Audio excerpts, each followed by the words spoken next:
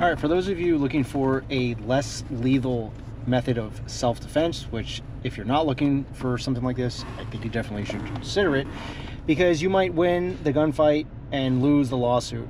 All you need to do in most cases is just subdue the assailant. You don't need to murder them for life, and I know it's not murder, but the point is you could ruin your life and your family's life if you use deadly force when it actually was justified in your opinion, but not in the eyes of a jury or a judge.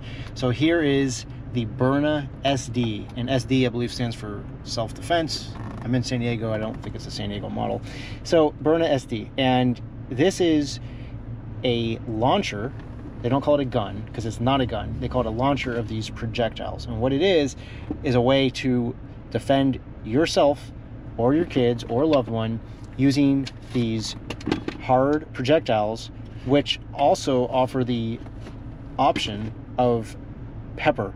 So you can use, it's almost like OC spray. It's a combination of several materials, several compounds, has OC, and it will immobilize someone temporarily, not in the way that a gun will, not in the way a taser will, but it uses kinetic energy as well as the OC spray to immobilize them, because the way pepper spray works, if you're not familiar, is that it basically immobilizes you, not every time and not every person, but by overwhelming your sinuses, your mucous membranes, so you really can't see, you can't function.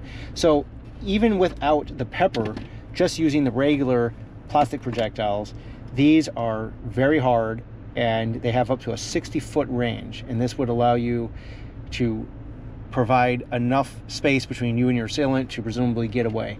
Now you have up to 5 per cartridge and per magazine, and you can have obviously multiple magazines, and they're powered by this 8-ounce CO2 cartridge, which screws in like this, and then you just put the cap back on, and that's good for 25 rounds.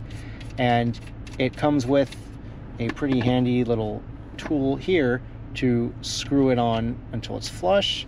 And unlike, you know, airsoft guns where you don't want to leave the CO2 installed because it'll break the seals, this is fine to leave at the ready.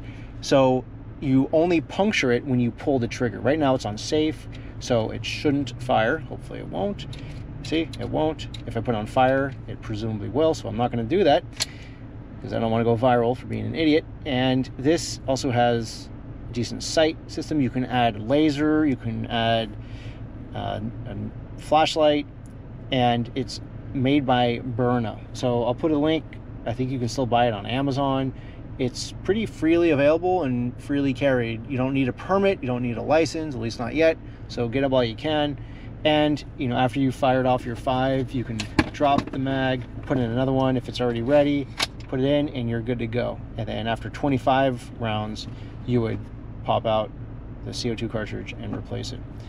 So I hope you found this helpful, and if you'd like to see more videos like this, please let me know, because I'm trying to figure out the identity of my YouTube channel.